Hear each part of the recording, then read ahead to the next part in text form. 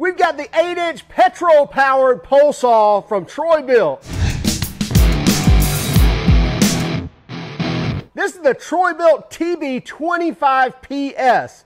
TB stands for TROY-BILT, 25 for the 25cc engine, and the PS for pole saw. Now, not only do we get the pole saw extension, but we also get an extension to the extension, 26 more inches, if you will. We get everything you see here. Before I say too much more, let's just dive in, take a closer look at all these details. Then we'll start this thing up, we'll take it out, cut some limbs, and then we'll come back and talk about what we think of it, as well as pricing and warranty. This is the TROY-BILT TB25PS. It's the 25cc gas-powered pole saw. Specifically, it is two-stroke or two-cycle, so it is going to require two-cycle oil mixed with fuel at a 40-to-1 ratio. Comes with this little pack here that's ready to put this 3.2 ounces into a full gallon of fuel to have the proper mix ratios. You also get bar and chain oil, so we definitely need that. When we look at the business end of this pole saw, we'll see we have a tank for the bar and chain. And by the way, when you get this kit, basically everything you see here is what comes in the box. Well, with the manual, this little Allen wrench, and even this strap here, and all of these things come in the box. Now, be sure that you don't throw this away. This kind of looks like it may be some type of cover that's in there for packaging, kind of like these are, but where these you can take and throw them away, this one, do not throw that away. We'll cover that here in just one moment. Now, we have done nothing with this other than take it out of the box, place it here on the workbench as you can see it. Of course, we've laid some eyes on it to kind of get an idea of what we're going to do here. But I think first what we'll do is just kind of walk through what we have, take some measurements, take some weights to give you an idea how much this thing weighs, how long it is, our different features and our different extensions and that sort of thing. Then we'll actually do our first startup right here on the bench. And again, we haven't pulled the string not once on this, so we'll give you kind of the true feel of how easy this thing's going to be to start out of the box. So first off, we have the power head. This is the 25cc engine with the throttle here, the handle, and then obviously a place for attachment. Now, this is not only going to power the pole saw, you can also get things like your edgers, your string trimmers, even blowers to be able to run off this same power head, so save you a little money, just buy your different attachments. Also, we get the 8-inch pole saw here, so we have an 8-inch bar and chain, and we'll cover that in more detail here in one moment. But as far as the extension here, let's just get a measurement. And it looks like for the extension part up to the tip of the saw, you're adding about 43 inches. And the unit itself, from the back of the saw, or back of the motor to the front edge, is about 37 inches. But once you couple these together, obviously we're going to lose a little bit of length there, so you're probably going to add about 41 inches to that once we connect it. And we'll get another measurement here in a few moments, but just kind of giving you an idea. Now, this is sort of an intermediate shaft, if you will. So if you just couple these two together, you can obviously use it that way. But if you need a little more length, I believe this is like 26 inches, that's going to add 2 more feet to your reach. You also get this hanger, which I mentioned, don't throw this away. This will actually clip onto the end there to be able to hang these tools up as you need to. And then we also get the bar and chain oil and the 2-cycle oil as well. We also get this strap right here. Now, this strap is going to be very handy, especially the higher you reach, the more it's nice to be able to kind of, you know, offset some of that weight onto your shoulders and not just holding it in your hands. And let me go over something really quick. I know this seems kind of elementary, but I see straps that come like this that don't come already kind of pre-looped into the harness, that people kind of do these wrong, and kind of they usually overcomplicate this and try to route this 48 different ways. This is very easy. So you take the loose end, make sure it's all straight, so you can just kind of come down here, and then you're just going to come up through this one. You don't have to worry about this gap here, just up through this one and back down through this one. And that's all. So what that's going to enable you to do, number one, it's going to be nice and strong. It's not going to pull away. But if you need to shorten it up, you just grab this tab, pull it, that's going to shorten it up. And now if you need to loosen it, you can't just pull it that way, but if you take this tab and pull it like that, it's going to loosen it. So if you pull that through the right way, it will not be complicated to lengthen and shorten that harness. And then this clip is going to clip right there on the shaft. Move that aside. Now we'll go over the start details here in just one moment, but let's take a look at what we get on the business end of this pole saw. Now when you get this unit, it will have the cover on the chain, and before you take that off, make sure that you don't have any power hooked to it so there's no chance of it coming on. And then also you want to be very careful because sometimes it will grab onto the teeth and you kind of got to jerk this off. But make sure you're not getting your hand anywhere near these blades, especially the new ones are going to get you pretty good. You can see where it's kind of tearing the plastic out of the inside of this, and that's common on any guard, blade guard on a chainsaw. So be very careful around that chain, even when it's not running, obviously. Now, just to show you, this is an 8-inch bar and chain. So as far as the cutting area, you get about 7 inches to use for cutting. Now, be careful because when you're cutting on the top side here, anywhere, say right in here, that's kind of your kickback points. In other words, if you try to cut something underneath, which there's sometimes you need to do that, you get it near the tip, it's going to try to kick that out. Now that's not as detrimental as when you're holding a small saw in your hand, but still you don't want this overhead and kicking back and kind of throwing you off balance. So be careful with that. Now some tools that you will need will be a flat blade screwdriver or standard screwdriver, a T20 or Torx 20, and a 13 millimeter or 1/2 inch socket and ratchet. A wrench will be fine too. But anyway, so these two are 1/2 inch or 13 millimeter nuts. And so let's go ahead and take these off. And then you'll have a T20 right here that has to be removed as well. And now this cover will just come straight off. And by the way, these are your bar retention bolts. So this is what keeps this bar tight. And then if you see this little hole right here and that little thing that's in there, that's actually what's putting tension on this bar and chain. And so there's a screw on the front side here. Turn this over.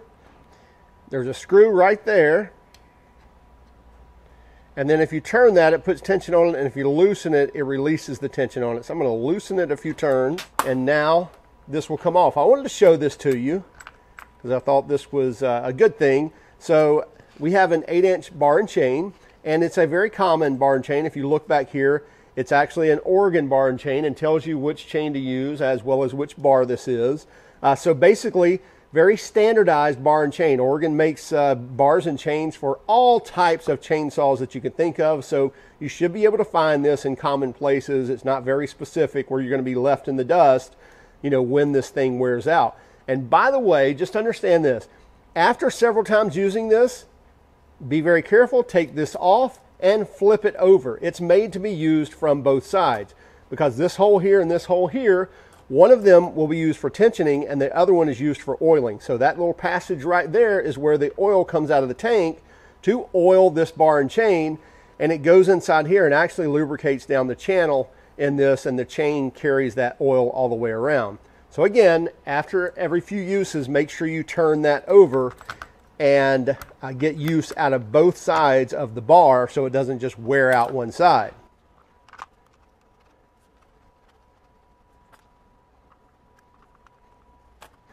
Now get these nuts on here snug, but not tight, and you still should be able to move that bar just a little bit. Okay, so normally when I would tighten a chainsaw chain, I would tighten it until I could get about that much where I could see, where I could pull on the chain and see kind of the top of the bottom tooth or the guide tooth.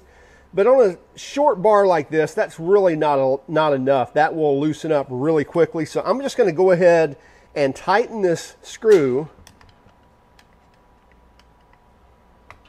Going to tighten this until I've got some just good tension on that chain where I really can't pull much on it. That's good right there. So with a decent tug, I can kind of see a gap, but not much. And now I can tighten up these nuts. So get those nice and tight. And so our chain should be ready to go now. Not too much tension, but just enough where we can see a little gap there. Now, before we take this out, we will fill up this oil tank, but we'll wait till we're ready to go before we do that.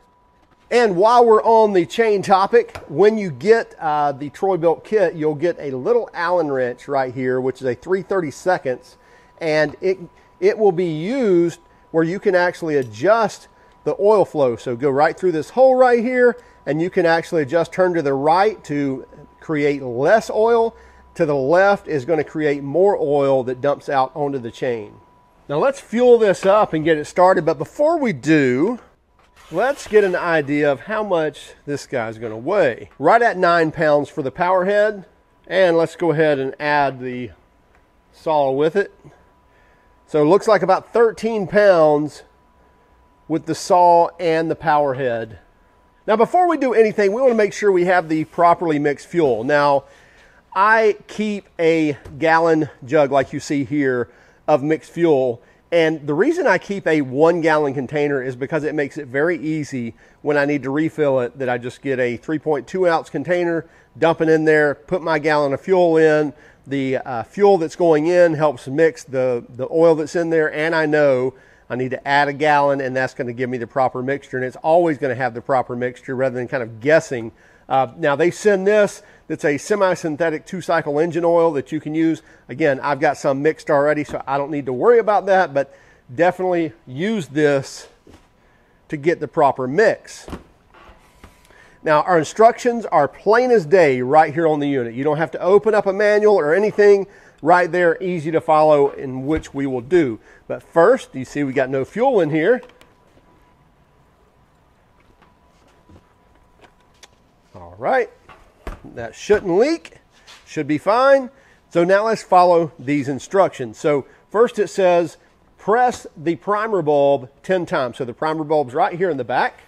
So right here, we should see this go from being clear to filling up with fuel here in a moment.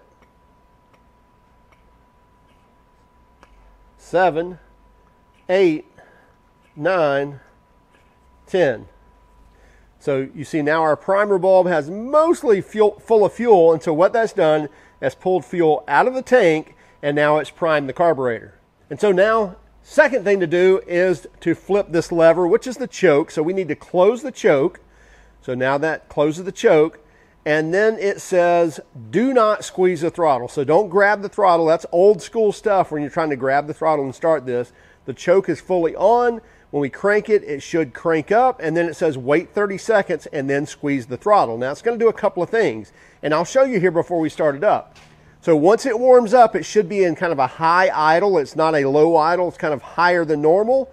And then once it warms up, watch what happens to this lever when all I do is pull the throttle. First I have to push down the throttle lock and then pull this, and that automatically clicks off. So as soon as we grab the throttle, it's going to turn that choke off. So we don't have to worry about turning off that choke. Also, the start button on this auto returns to on. So we have to hold it to turn it off, but once we release, it's back to on. So we don't have to flip anything on to start this. It's always ready to start. We just have to press the button when we want to stop it. Okay, so we've primed it, we've choked it. Now it's time to pull this. There's 1, 2, 3, 4.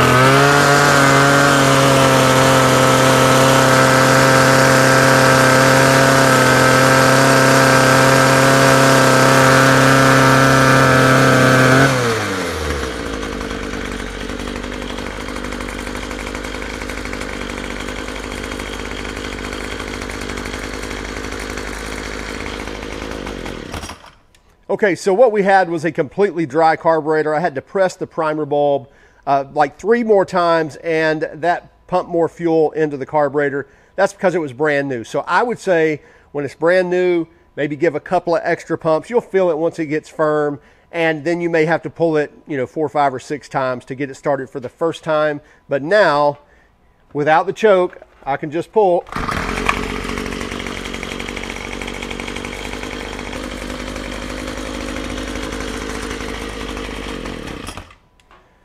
And again, you see where I'm having to stop it, but once I let go, I can just go back.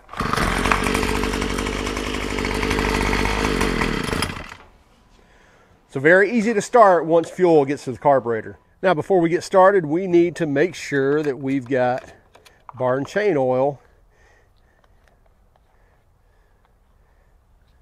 in our tank. So we take the bar and chain oil, pretty self-explanatory.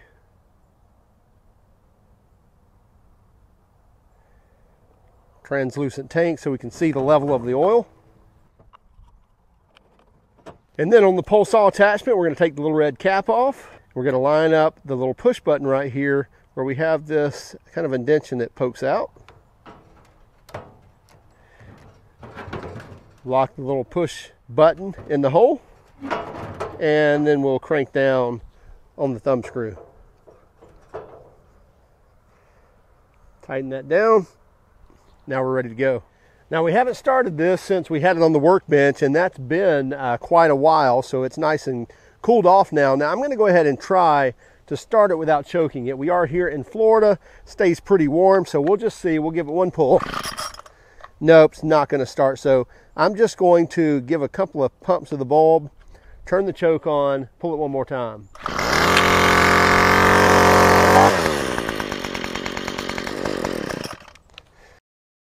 Take our blade up cover off.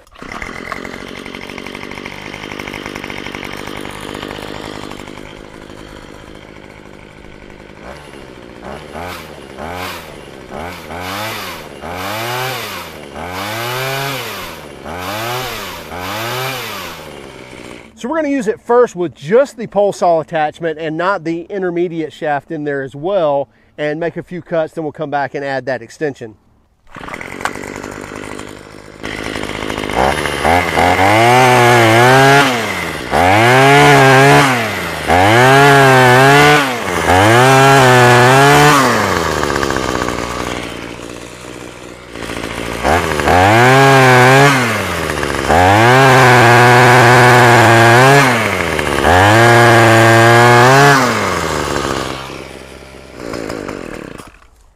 Okay, so now we're going to add the intermediate shaft.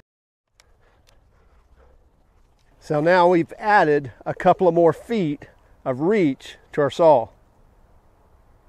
So we've got our extension on. Let's crank it back up.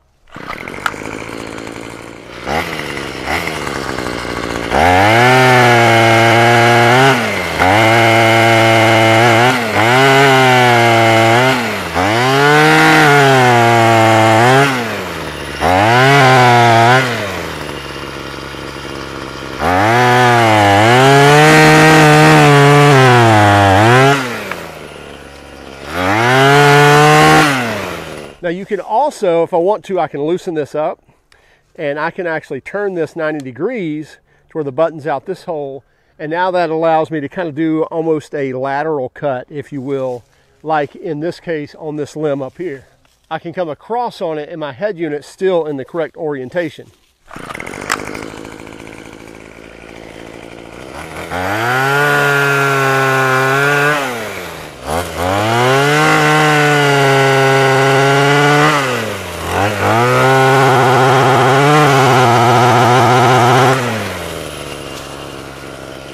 Now this is definitely pushing the limits of what this saw ought to be cutting, but I was just going to show you because I think they recommend 4 inch and smaller, probably getting into 6 inch.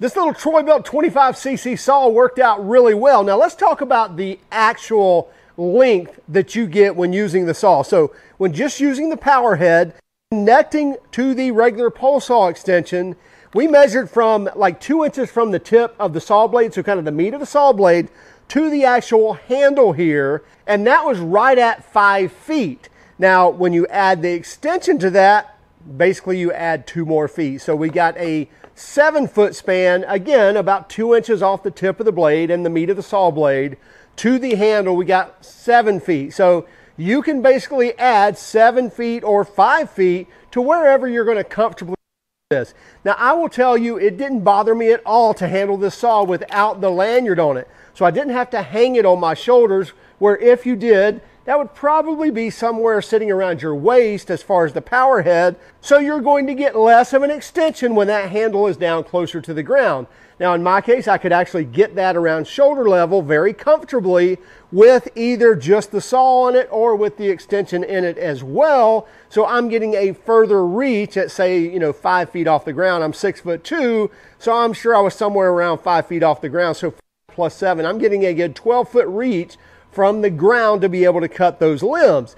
Now, cutting 4-inch and smaller limbs, no problem whatsoever. Did I cut some 5- and 6-inch stuff? Yes. Did it cut it comfortably? It did it decently, but I think they're right in range when Troy-Bilt says this is meant for 4-inch and smaller limbs. And let's just face it, with a pole saw, you really don't want to be dropping huge limbs like this and all that weight overhead without the proper equipment. So using a pole saw like this, I would say definitely stay in that 4-inch and smaller limbs, which is pretty typical when you're cutting that stuff from the ground and from a pole saw. If you saw, it took, I think, 6 or 7 pulls to initially start it up, but I think if I would have just pumped the bulb a few more times, getting that fuel from the tank all the way up to the carburetor, it would have started no problem at all. But after that, it was literally single pulls after that, except I think the one cold start, it took 2 pulls to start. But after it was warmed up, literally first pull, and it's not tough to pull at all. Very easy pull on this. It cranked up right away. Hey, check it out for yourselves. It's the TB25PS. Now, price on this is going to be right over the $200 range. I've seen it for $219. I've also seen it for $239, but definitely under $250, and that comes with everything you see here. Comes with the kit, with the pole saw, as well as the 26-inch extension, which you can chalk that up to being 2 feet. Anyway, you get the whole kit for that price. You don't have to come back and buy this. And then, as I mentioned, you can also add those attachments as you want to, like your string trimmer head, your edger blade, even a blower if you want to go that route with having a blower at the end of this. So you can definitely add other attachments to this same power head without having to purchase this again. Be sure to keep track of us on Instagram, Facebook, Twitter, and even TikTok. And if you don't mind, would you hit that like and subscribe button if you haven't done so already? And by all means, if you hated our video, then give us a thumbs down. But would you let us know in the comments why? Have a great day and keep smiling.